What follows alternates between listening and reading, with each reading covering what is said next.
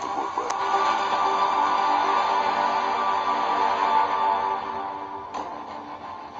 I need to retrieve the Hard Sun file. I already told him 100 times. Elaine, Renko, took it. Took it where? This was a really hard one to shoot because basically she's threatening Hicks's family. She is putting him in a situation where he thinks he'll lose everything if he doesn't give her the information that she needs. It was difficult because for my character, I have to basically push him and push him and push him until he breaks.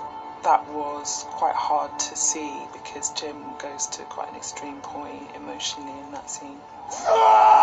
Do it! We keep your son out of prison, you bring us Charlie Hicks. We find out that Renko has actually been employed to investigate Charlie Hicks, and it's basically a carrot on a stick kind of scenario that I'm forced into this position, which kind of causes this friction between the two of us. So episode 2 sees the release of the Hard Sun dossier to the media and its subsequent disavowal by the British government. It's portrayed as a hoax. People think it's a conspiracy theory, and then other people think it's like absolutely true, and so they can either like swing the pendulum of morals and ethics going to the good and the swing to the bad.